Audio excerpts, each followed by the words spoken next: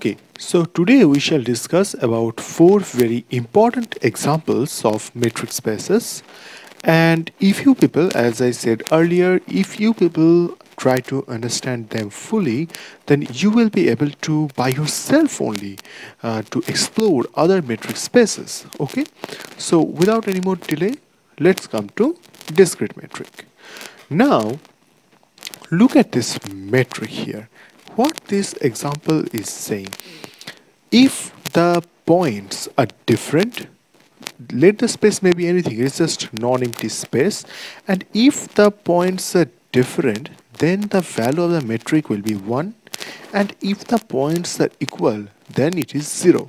Okay, so it means, intuitively think, if the 2 points are equal, then the distance between them is 0, that's okay. But it is saying that if 2 points are different, then the distance is fixed to be 1. Okay, even if 2 points are at distance of 5 units, then also we shall write it as 1. Okay, now to prove that this metric along with any set X forms a metric space, first of all, positiveness is by definition because it is either 0 or 1, so it is obviously greater or equal to 0, and exactly equality occurs only when both of the points are same. And for symmetry, if the points are different, if the points are equal, then there is no question of symmetry, but if the points are different, then also xy is 1 and yx is also 1, because both the points are different. Then whatever the points are, whatever they come first or second, they will have only one value, and that is 1. Now for triangle inequality, if the points are different, then also here d of xz will be 1, whereas d of xy and d of zy will be 1 and 1 both. So in the left side of this inequality, just watch here, in the left side of this inequality, it will be 1 plus 1 2, and the right side will be 1 plus 1 2, and the left side will be 1. And if any 2 or 3 of them are equal, then it will be 0, and that is the simplest case. So overall, since this metric or this function satisfies all the axioms of metric space, therefore it's a metric space, and this metric space is known as discrete metric space. Now, the most important one, and I'm saying this is most important because based on this metric, all the analyses are done. Analysis means real analysis or analysis of Rn, R2, whatever it is, all are inside this only. This metric is defined by this formula. When we expand that formula and write it more easily, then it looks like this one, and all you guys can understand, this is nothing but the formula for distance between 2 points in Rn. Okay, so it is obviously very much easy to check whether this is a metric or not. First of all, this purpose to show the positiveness, we can have one thing, that these are the squared terms, okay, and sum of squared terms is either positive when each of this x1 y1, each of them are different, and they will give us some positive numbers here because it is squared, and then they will add up, and then, well, after taking the root we shall get another positive number. Or they can be 0 only when each of them are identically 0, because sum of a few squared numbers, if the sum is 0, then each of them is identically 0, and each of the points is, if they of all of them are identically 0, then x1 equal to y1, x2 equal to y2, then dot dot dot, xn equal to yn. So that means that x is equal to y actually. Now for the symmetry, each of the terms inside this root, they are something minus something whole square, so it doesn't matter if we write y first or x first, so it will follow symmetry. And the triangle inequality is satisfied, or it is proved by Cauchy-Schwarz inequality. Oh my goodness, I have forgotten to put one plus here, but here should be one plus. Okay, so this triangle inequality is satisfied by Cauchy-Schwarz inequality. So overall, this one is a metric, and discussion of this metric is sufficient of all learning all of real analysis. Okay, so some people can ask why to introduce this metric. after studying all real analysis. No, I want to say one thing. We are taught real analysis before only so that we can feel this metric, and if you guys study Rudin or Apostol, those type of books will take this metric first and then will develop entire real analysis, and I believe that is far more accurate approach. Okay, next is LP space. Now from this point forward, we are coming to something more important and something newer concept than all those we learned in analysis. From this point forward, we are moving towards the functional analysis part rather than the real analysis part. So LP is a set actually, and is a set of all sequences, either real or complex or anything, such that if you take all the elements, all the terms of the sequence, and you take their mod and then raise them by p, or any natural any number p should be greater than 1 only, then that will be convergent. This is the thing we are required to know. So this type of sequences will be there. It means that this LP space will contain only those sequences whose absolute value upon raised to the power p, when taken sum or that made a series, then that is convergent. Okay, it's quite difficult to understand, but still we have to. Okay, to show that which type of elements are there in LP. Now LP, it is a space which contains those xn sequences such that this sum, that is actually the series formed by the elements of or terms of those sequences raised to the power p, this one converges. Okay, so this is actually the construction of set LP. So we can take one example here, xn, let xn be 1 by n square, right? Now when we take modulus of xn, it becomes 1 by n square, and then we take x, this one to the power p, and then this one is 1 by n square whole to the power p, and then we construct the sequence. So this sequence is n equal to 1 to infinity modulus of xn to the power p. That is, since this one is natural number n, so mod doesn't require that much here. So ultimately this one will become n equal to 1 to infinity 1 by n to the power 2p. Okay, so as we know, this p is greater or equal to 1, so obviously 2p will be greater or equal to 2. So for we know this one, if this type of sequence is convergent, if this the power of n is to the power is greater than 1, then it is obviously convergent. So this series converges.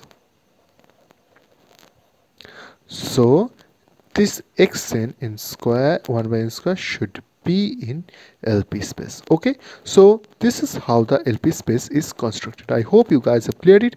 Now it is your job to find at least 5 such sequences which should be in LP space. It is very easy.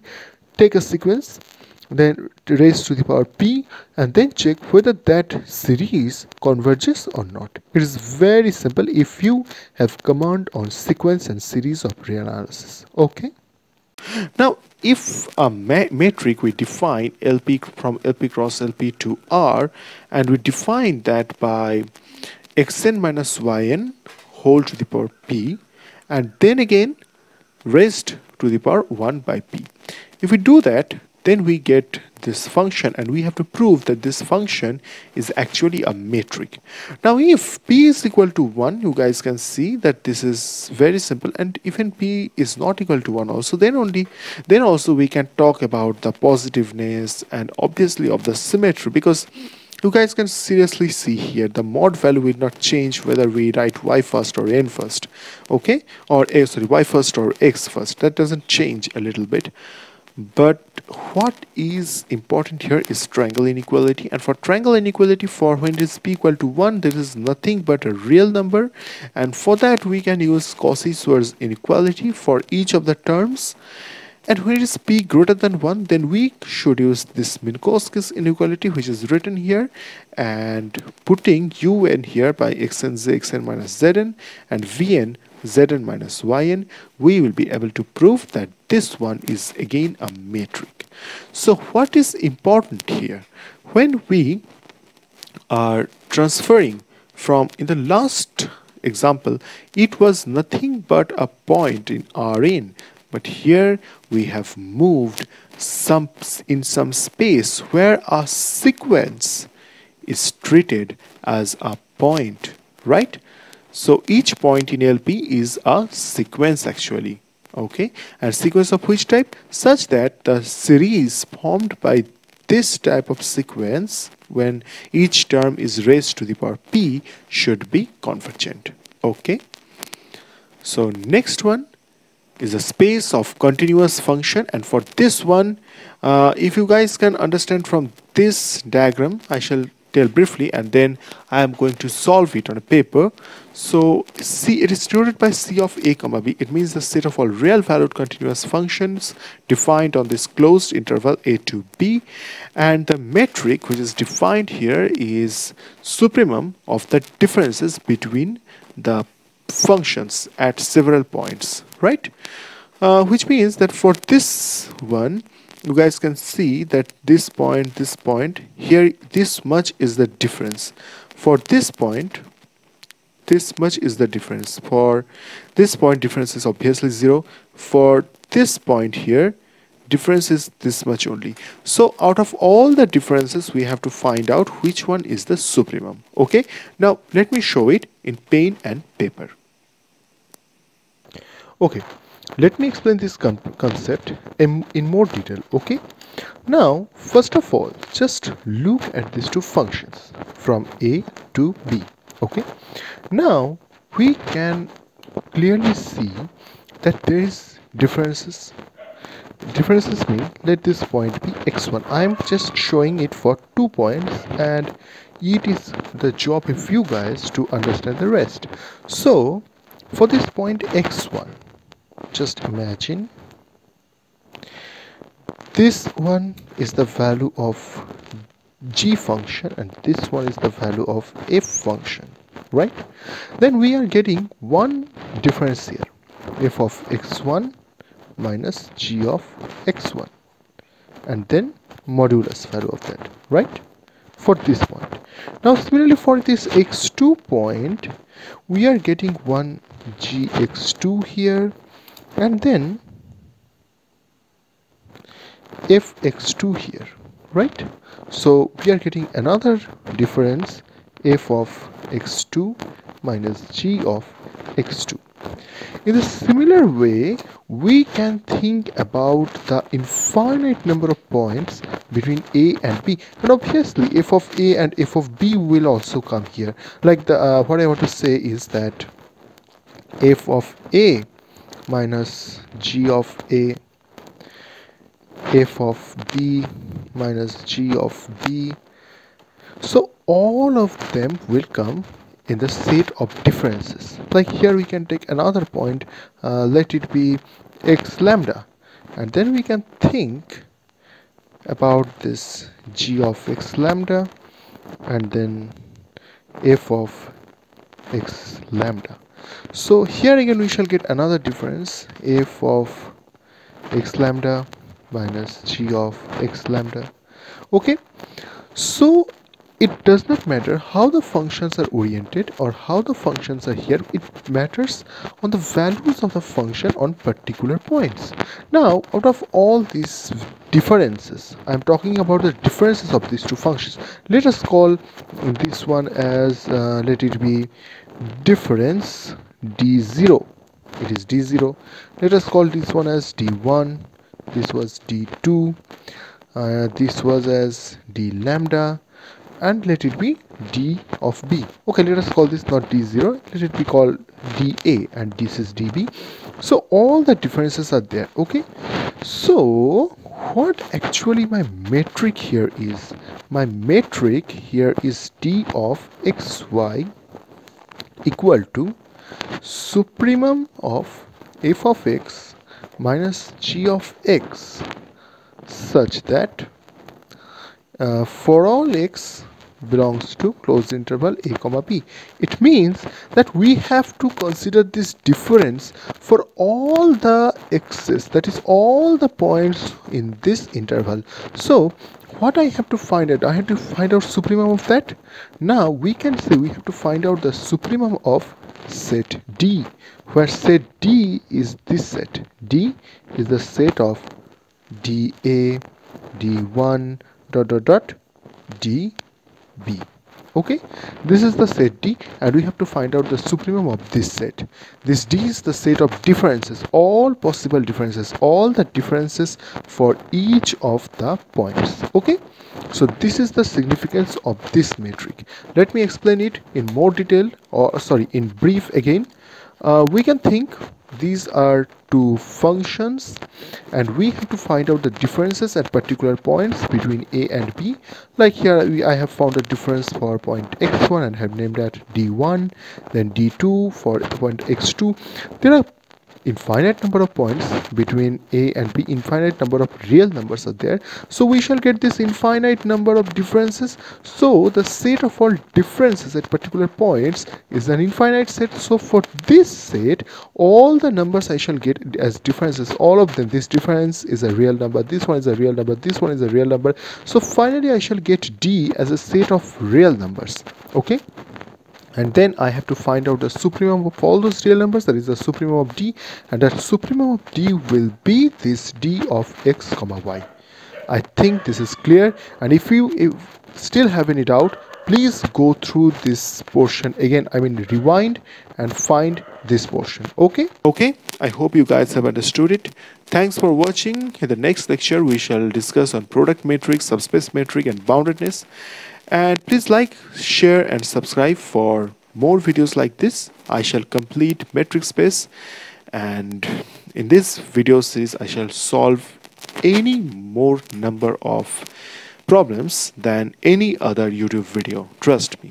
Okay, so thank you for watching. I hope that all of you will like this video and will like my channel, and if there is any suggestion or any doubt or any question, then you guys can obviously ask me in the comment section, or obviously you guys can mail me directly. Okay, thanks for watching. Good night.